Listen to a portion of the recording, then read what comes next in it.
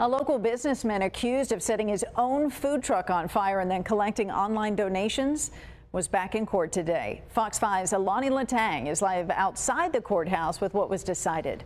Alani.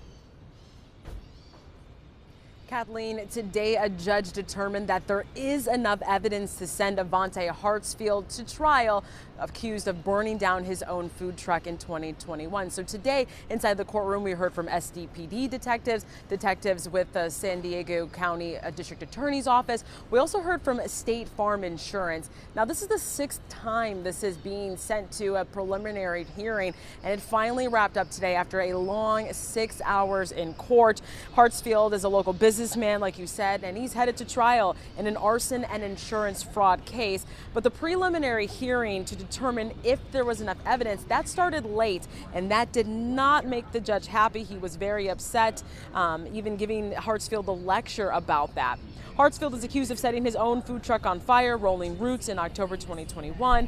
Plus, he's accused of taking money from insurance companies and even donors under false claims. At the time, Hartsfield claims someone targeted his business and the fire was a hate crime. Hartsfield said 2 days before the fire, someone left a noose hanging over his office door and cut power cords to his truck. A year later, in November 2022, prosecutors charged Hartsfield with arson and insurance fraud in connection with the blaze. Now in court, the prosecutors played surveillance video near the truck the night of the fire. San Diego Metro Arson Strike Team Detective John Clayton testified Hartsfield appears to be in the video right before and right after the fire.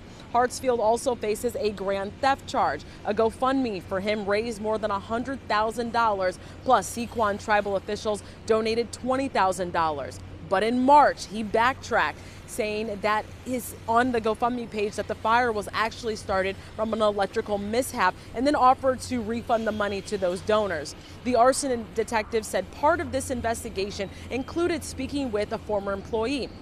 They say this employee claimed the business was not doing well financially, and Hartsfield had to run the business by himself after workers quit because they were not being paid their tip money.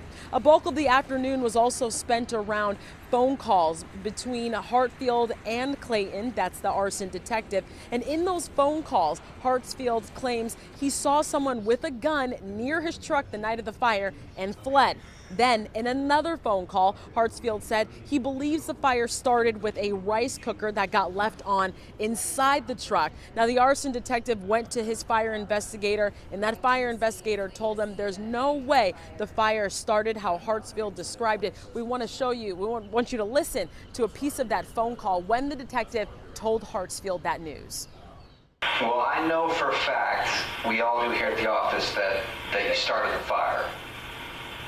It's just a matter of, do you want to own it, be honest, and now ask for forgiveness so you can move on, or keep up with the lie, Avante? That's where we're at. Avante is due back in court in 2 weeks for an arraignment. If convicted, he faces 7 years and 4 months in prison. Now, Hartsfield is representing himself. He doesn't have a lawyer, and he told us that he can't really discuss further about this case, but said that today's outcome is what he expected and that he will continue to represent himself throughout his criminal proceedings. Reporting live outside the courthouse in downtown, I'm Alani Letang, Fox 5 News.